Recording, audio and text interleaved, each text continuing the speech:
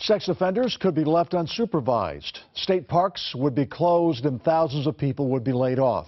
Governor Inslee says that's what will happen if lawmakers do not reach a budget deal soon.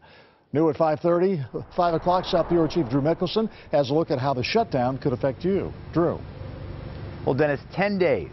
That's how long lawmakers here have to reach a budget deal before the governor says by law he'll have to shut down 2/3 of the state's agencies.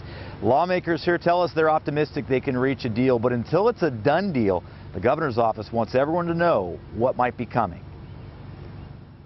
This is a GPS locator that we use for high-risk transient sex offenders. The state tracks the movement of more than 100 homeless, dangerous sex offenders across the state, but not without a state budget. Let's say the sex offender does have a GPS, he cuts it off, there's no one there to respond, issue a warrant. No inmates would be released, but 3,000 of the Department of Corrections' 8,000 employees would be laid off.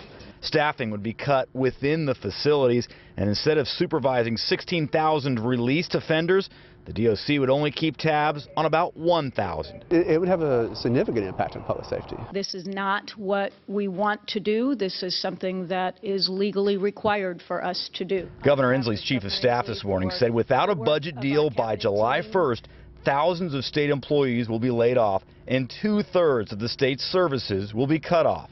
Moments after that announcement, Republicans and Democrats met behind closed doors. We're told progress is being made, and leaders say a deal could be reached as soon as Sunday. Come on, Bentley. But without a budget, you may have to find a new place to camp for the 4th of July. The gates would shut at all state parks. And Jabrika's pounced on The horses at Emerald Downs would be out of work. You can't bet on the ponies without the state's horse racing commission. Lottery is a really big part of my life. And speaking of gambling, no lottery tickets would be sold under a state shutdown.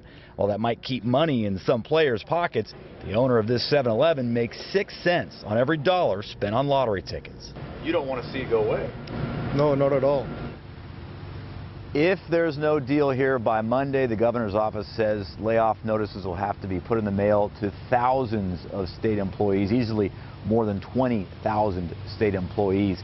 Coming up at 6:30, find out why those employees may have a hard time finding a new job if they're laid off. Live at the Capitol Olympia, Drew Mickelson, King 5 News.